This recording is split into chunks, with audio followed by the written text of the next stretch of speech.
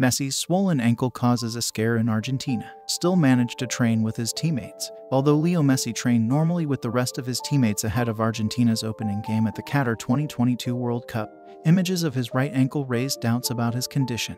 The PSG star's ankle has an inflammation, although it is normal for him and is not associated with any current bone or ligament injury, according to his inner circle. The swelling on his ankle is said to be the result of a bandage with frozen gel, which is a cryotherapy treatment to avoid the use of anti-inflammatory drugs. Without official information from the AFA, the PSG player showed no signs of pain and, in fact, finished the training session well, being part of the starting lineup.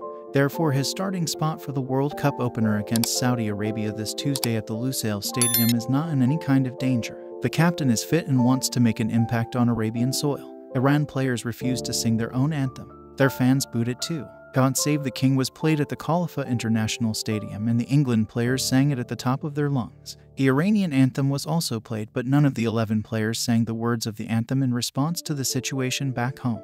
The fans of the team coached by Carlos Queiroz at the Qatar 2022 World Cup chose to boo the anthem from the stand. The reason? The repression of women that the country has been experiencing for decades, which has come to the fore in recent weeks. The World Cup in Qatar has put on the table the violation of human rights in certain countries, and the Iranian national team took the opportunity to make their message clear. Iranian messages in the stands. In the stands of the Khalifa International Stadium, there are also quite a few Iranian fans with messages towards the women of their country. Several posters and t-shirts were seen in a country that is going through a very complicated political situation. Woman, life, freedom. The protests are directed at the Iranian regime for the murder of Mahsa Amini, the 22-year-old woman who in September was arrested and mistreated by a section of the police for not respecting the Iranian dress code by not wearing the hijab properly. Her murder, accompanied by the violence to which she was subjected and the lies of the Iranian government, has raised the ire of the population because of the abuse to which women are subjected. With tears, placards and demands such as "Please tell our story," the Iranian people, for the majority at the England-Iran match, protested during the second match of this World Cup. Many eyes are on Bayer Leverkusen striker Sardar Azmoun. He was a substitute on Monday and has not played since late September due to injury. He has posted several messages on social media in support of the revolution, which almost cost him his place in the national team. Cristiano Ronaldo: I'd like to be the one to checkmate Messi. The Portuguese captain made an unscheduled appearance at a press conference. Cristiano Ronaldo might be one of the biggest stars at the 2022 World Cup in Qatar, but the Portugal captain has made headlines for his off-the-field actions in recent weeks.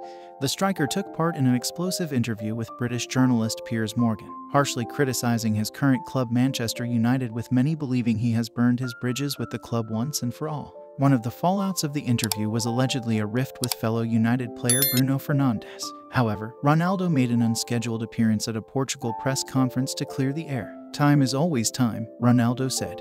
"Sometimes you write truths, sometimes you write lies. I don't have to worry about what others think. I speak when I want to. Everybody knows who I am, what I believe in. I speak when I want to. I'm bulletproof." Having been on the bench for a large part of the season, Ronaldo's form was seen as a bit of a concern. The striker, however, said there is no such issue.